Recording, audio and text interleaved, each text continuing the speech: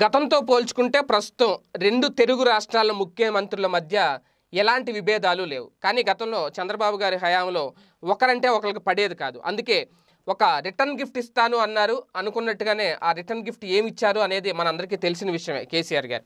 అయితే ఇప్పుడు స్థానిక సంస్థల ఎన్నికల నేపథ్యంలో ఆంధ్రప్రదేశ్లో మళ్ళీ వీళ్ళిద్దరి మధ్య స్నేహానికి సంబంధించి, అలాగే జగన్మోహన్ రెడ్డి గారి 90% గెలుపుకు సంబంధించి ఇప్పుడు సోషల్ మీడియాలో ప్రధానంగా కొన్ని వార్తలు వైరల్ అవుతున్నాయి. అది ఏంటి అంటే వాళ్ళిద్దరు బంధానికి సంబంధించి, అంటే కేసీఆర్ గారు జగన్మోహన్ రెడ్డి గారు ఎంత సఖ్యతతో ముందుకు వెళ్తున్నారో అదేవిధంగా తెలంగాణలో మన స్థానిక సంస్థల ఎన్నికలకు సంబంధించి పరిస్థితులన్నింటినీ తమకు అనుకూలంగా మార్చుకొని ఎలాంటి విజయం సాధించిందో టీఆర్ఎస్ పార్టీ అది అందరికీ తెలిసిన విషయమే. దాని గురించి ప్రత్యేకంగా చెప్పాల్సిన అవసరం లేదు.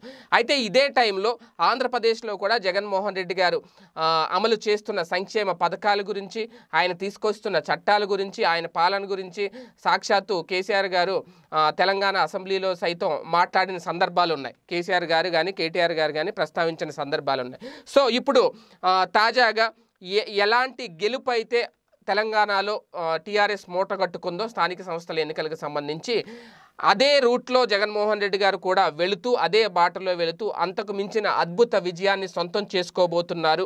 ఎట్టి పరిస్థితుల్లోనూ 90% ఫలితాలు వైసీపీకి రాబోతున్నాయి అని చెప్పి టీఆర్ఎస్ ప్రభుత్వానికి సంబంధించిన, అలాగే తెలంగాణ ముఖ్యమంత్రి కేసీఆర్ గారు కూడా ఖచ్చితంగా వస్తాయి అనే సానుకూలంగానే ఆయన స్పందిస్తున్నారు అనేది ప్రధానంగా వైరల్ అవుతున్న అంశం. ఎందుకంటే తెలంగాణలో కేసీఆర్ ఏ విధంగా అయితే మంత్రులు అలాగే ఎమ్మెల్యేలను నియోజకవర్గ స్థాయి నేతలుగా పెట్టి టార్గెట్ ఇచ్చి వాళ్ళకి ఆ టార్గెట్ల రూపంలో లక్ష్యాన్ని రీచ్ అయ్యారో, ఇప్పుడు జగన్మోహన్ రెడ్డి గారు కూడా అదే విధంగా ఇన్ఛార్జ్ మంత్రులను, ఎమ్మెల్యేలను, మంత్రులను ఏర్పాటు చేసి వాళ్ళకి టార్గెట్లు ఇచ్చి గట్టిగా వాళ్ళ క్లాసులు తీసుకొని ముందుకు వెళ్ళాలి అని సూచిస్తున్నారు అనేది ఒక ప్రచారం. ఎందుకంటే ఏపీలో ప్రస్తుతం విపక్షాలు చాలా ఆందోళనలు ఉన్నాయి. ఇప్పుడు ఏపీ స్థానిక సంస్థల ఎన్నికలు నిర్వహించడం కూడా ఆ పార్టీలు గట్టి పరిస్థితుల్లో ఇష్టం లేదు. అది అందరికీ తెలిసిన విషయమే.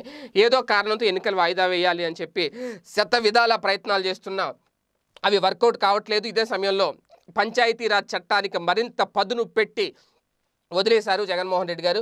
సో ఇలాంటి టైంలో ఈ కఠినమైన నిబంధనలు తెర మీదకి తీసుకొచ్చి జగన్మోహన్ రెడ్డి గారు వాటిని ఎప్పుడైతే అమలు చేయడం మొదలుపెట్టారో ప్రత్యర్థి పార్టీల గుండెల్లో ఇప్పుడు దడ పుడుతోంది అనేది ప్రధానంగా జరుగుతున్న ప్రచారం. అంటే ఎన్నికల్లో గెలిచినా, ఒకవేళ ఓడినా అక్కడ పరిస్థితి ఏంటి అనేది ఇప్పుడు రాజకీయ ప్రత్యర్థులు, అంటే వైఎస్ఆర్సీపీకి చెందిన రాజకీయ ప్రత్యర్థులు ఆలోచిస్తున్న ఆలోచన.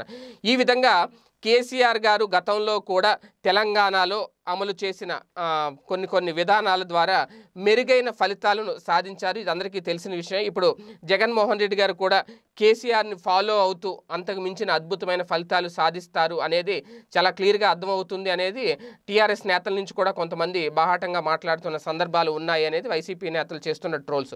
మరి చూద్దాం ఎంతవరకు జగన్మోహన్ రెడ్డి గారు అమలు చేస్తున్న నిర్ణయాలు వర్కౌట్ అవుతాయి, కేసీఆర్ గారు సాధించిన ఫలితాలు. ఎందుకంటే 2019 ఎన్నికల దగ్గర నుంచి చూసుకుంటే కనుక ఏ రకమైన తీర్పు చెప్పారో ప్రజలు అనేది మనందరికీ తెలుసు. ఎందుకంటే పక్క రాష్ట్రం ముఖ్యమంత్రితో కలిసినంత మాత్రాన ఆంధ్ర ప్రజలు వ్యతిరేకిస్తారని లేదు, అలాగని ఆయనతో గొడవ పెట్టేసుకున్నంత మాత్రాన ఎక్కువ ఓట్లు పడిపోతాయని లేదు.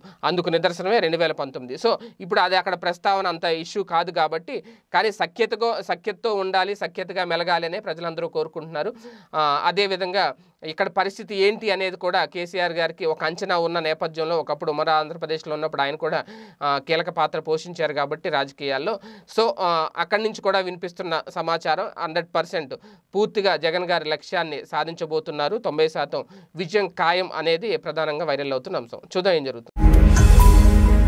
ఈ వీడియో గనుక మీకు నచ్చినట్లయితే లైక్ చేయండి, షేర్ చేయండి. మరిన్ని వీడియోస్ కోసం మా ఛానల్ను సబ్స్క్రైబ్ చేయండి.